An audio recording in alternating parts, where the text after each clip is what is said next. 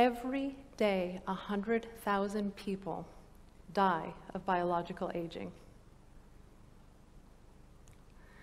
No one so far has escaped this enemy.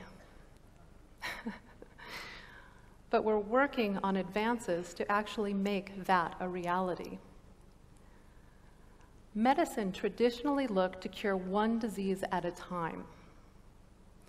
And we know how that's worked out. For the diseases of aging, there is no cure.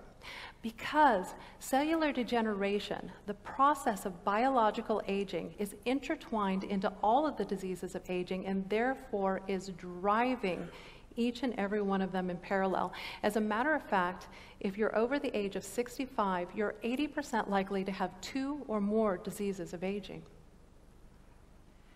Science is now turning its focus on the aging cell because curing aging has the ability to cure all the diseases at one time.